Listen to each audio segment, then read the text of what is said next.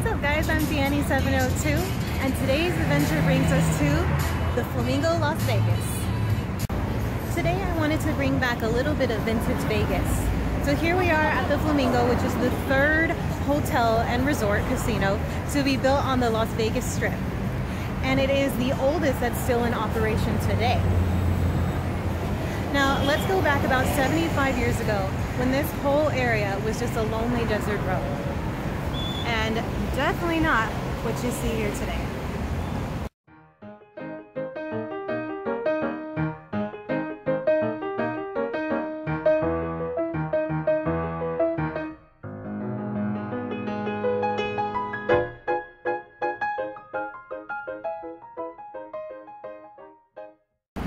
Route 91 was the highway leading from Utah to Las Vegas, and at that time it was just a dusty highway. Thomas Kuehl had come to Las Vegas to open location for his chain of hotels and saw potential in the lonely highway. In 1941, the El Rancho Vegas was the first resort to be opened on the Las Vegas Boulevard.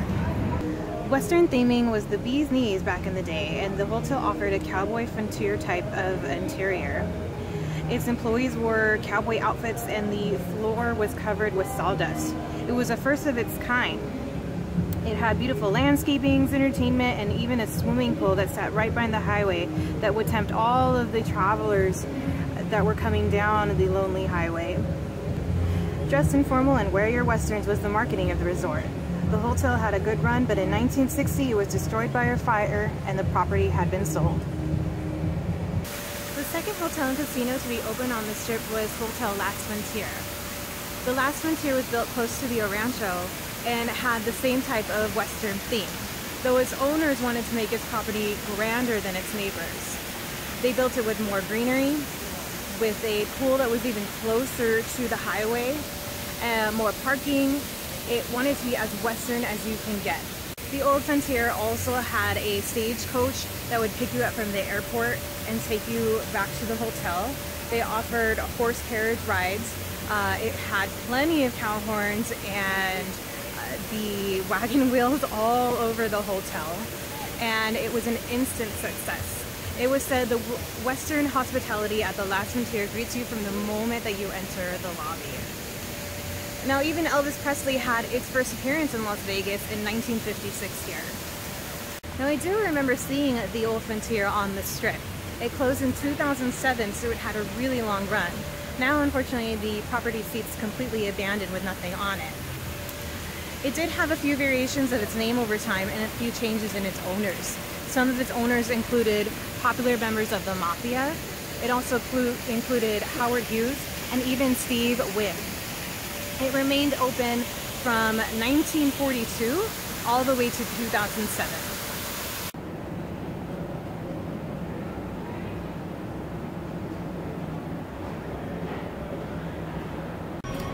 Back to the Flamingo, the third resort to be built on the Strip. This hotel would be unlike the Western theme that everybody was used to. The Flamingo Hotel would be a modern resort, offering its high class to the Hollywood crowd and the high rollers in mind. It did have carpeting flooring. It also set the theme for what you see in all the hotels today. So there were no windows and no clocks. That way when you were inside, especially doing your gambling, you sort of forgot about the rest of the world.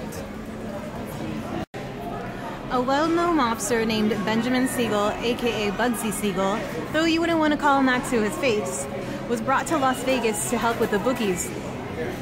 He soon saw the potential in Las Vegas and wanted to own his own business. So he did take over the El Cortez on Fremont Street, but eventually had his eye on owning his own. After meeting Billy Wilkerson, who was the original owner of the Flamingo, Bugsy made Billy an offer he could not refuse. He bought the property from Billy, who was losing his money for the casino on his horrible addiction to gambling. The Flamingo connects to the Link, which is probably one of our favorite spots on the Las Vegas Boulevard. It offers things like the Gordon Ramsay, which is Eddie's favorite fish and chip spot. They also have In-N-Out, and they're opening a Canneries, which is known for their pastrami sandwich. Eddie and I have had the hardest time trying to find a good pastrami sandwich out here. In 1946, the Flamingo opened its doors to a shaky opening night. They had to close its doors for a little while to finish the project. And once it reopened, it was an instant hit. It was known to show up to his expectations. While Bugsy was at his Hollywood home, he was retired in a mobster fashion. The Flamingo is now owned by Caesars Entertainment, and the original buildings may be gone, but its rich history and its groundbreaking ways still remains today. This is the spot where the original tower stood. According to the plaque, from 1946 until 1993, the original tower was right here. Here's Bugsy right there. Now, they said that he was a charmer.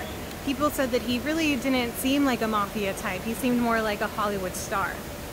All the girls loved him. Though, he got his nickname Bugsy because he was known to bug out. Excuse me, sir. Table for one, please. What are they doing? And it's a rare sighting. The Flamingo mermaid. I thought she was just a myth, but there she is. Thanks for watching my second video. And don't forget to subscribe and stay tuned for more videos on Las Vegas, its rich history, and modern attractions. Even more adventures to come soon as we will travel to California, Arizona, and surrounding areas. Once again, I apologize for my inexperience. I even deleted my very first video after 24 hours of it being up. What a noob. But I'm hoping that I get better with more practice, especially on the editing. If anybody has a good editor that isn't that expensive, go ahead and leave me a comment. Thanks again, guys. With my fella.